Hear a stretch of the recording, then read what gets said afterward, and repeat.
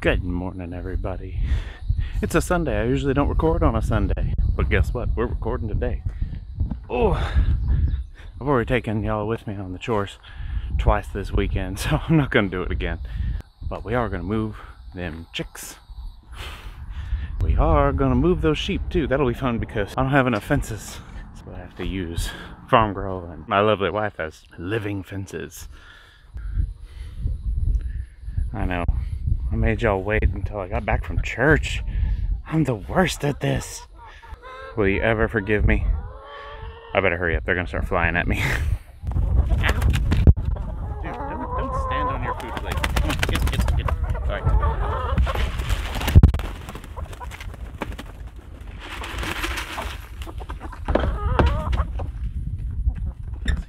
That seems a bit much for the chickens.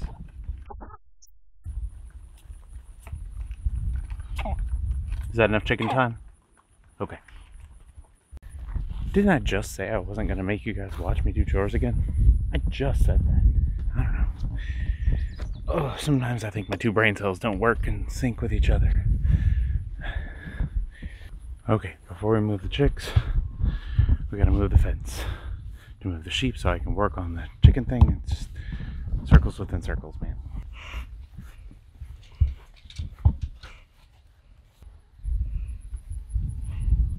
We are sheep guarders.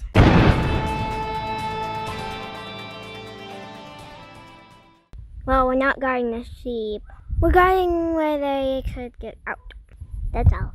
Goodbye. We just let them into a new pasture, and they are running through, getting all the good stuff first. Farm Girl and I are standing here minding the gap in the fence until the fence can be moved to the right place so that the sheep don't come through and eat the garden that's right behind us. Aren't they pretty?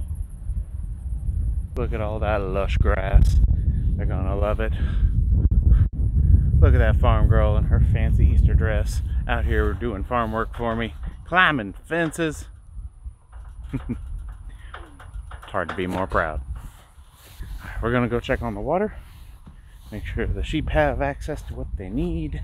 Then we're gonna have to work on the Cornish crawler, the Corny Crawler.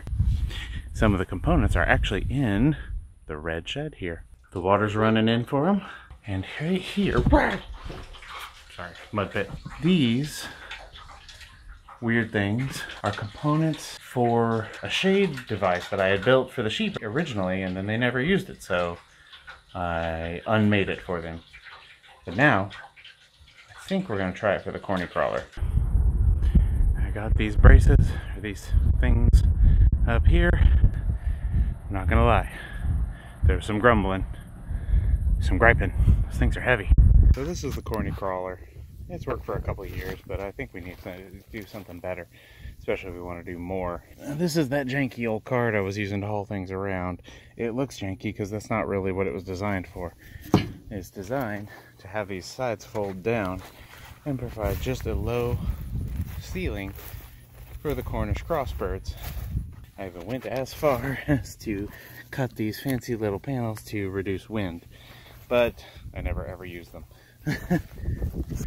It is amazing to me at how low quality this thing is. It's probably good the name is gone. I wish I could remember where I got this one so I'd never do it again. Manufacture date. Oh, it was manufactured in the year 517. No wonder it's poor shape. Mostly chisels and stuff back then. So really, this is cutting edge technology. I need the center rib to go in the center, obviously. But because I had this winged arrangement on a different cart, the size does not match. And so this one is too short. I'm going to have a board hanging out the back with a sort of a cup to take the arm from the vertical rib. And then I'll have to try to stabilize that somehow. That'll be fun. This is redneck engineering. It's great. Going to bolt these hinge points directly to the edge of the wood. Mainly I just needed to move those two center posts off the center. There we go. That's what I'm going to do.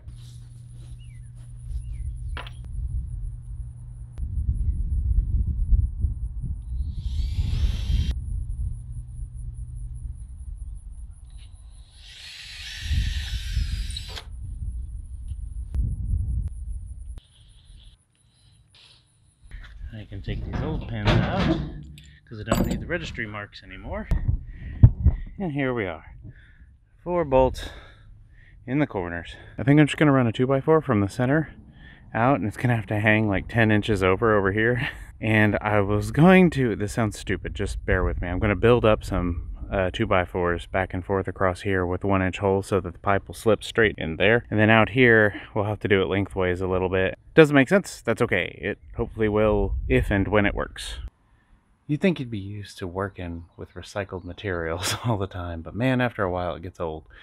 Now is not the time to take up the conviction to use new materials, because at this point in human history, lumber's insanely expensive. So, recycled materials it is. Okay guys, don't laugh, but this is what we ended up with. Alright, you can laugh. That's pretty funny actually. If this works, I'll be flabbergasted. My flabber never been that gasted. I just built those up, kept them on center, and you know, screwed each layer in with some 2.5s. And yeah, that one at the front, it was a little wobbly, so I just toenailed some 3s in there. Got the 1-inch hole drilled all the way down. And let me see if I can get that center rib up in there. Well, it's on there. It's floppy as all get out, but I'm gonna add some tie-out points on the corners of the deck. It's a start. We'll see. I don't know what I'm doing. Don't tell anybody. I don't know what I'm doing here.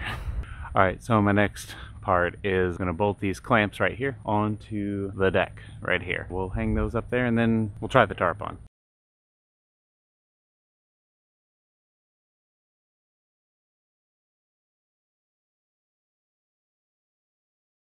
Alright folks, I'm sorry. I just had to set it up because sometimes you just gotta get a project done.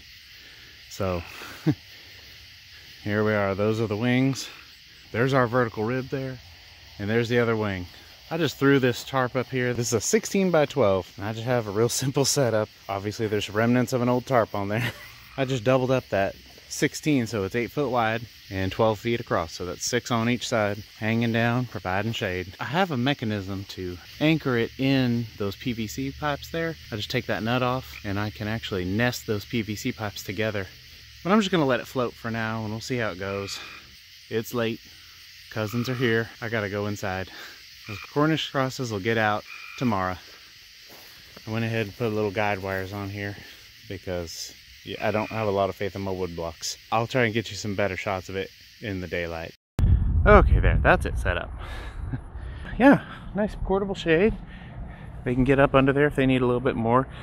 Hopefully the dogs will protect them. The dogs can even get in there and we shall see. Oh, my center thing is all bent again. Here is it all bound up. Got a chain holding the 2 wings up. How do you know it won't fall over? I don't know that. The other wagon I had it on had a much wider wheelbase. This sucker may fall over. Oh, you know, that's life. It occurs to me that they've been here for 2 days. I need to move the thing. Watch how complicated this is.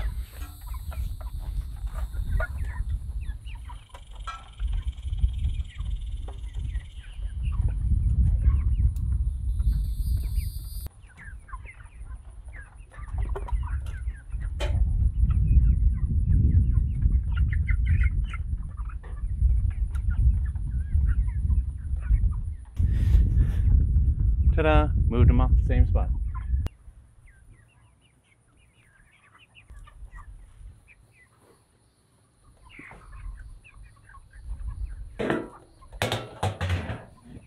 Alright, boom.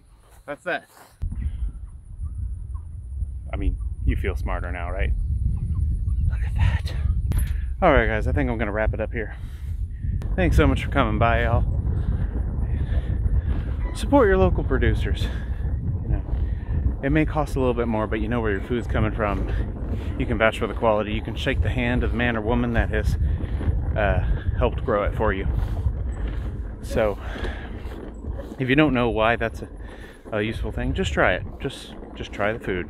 Try a side-by-side comparison. I guarantee you, you'll be surprised. It's an uphill battle for us local producers. Also, consider opposing anything that would inhibit your access to locally produced foods. If 2020 taught us anything, it's that our current system is pretty fragile, and it's a staple of society that we can create our own food. All right, guys. Thanks for coming by, y'all.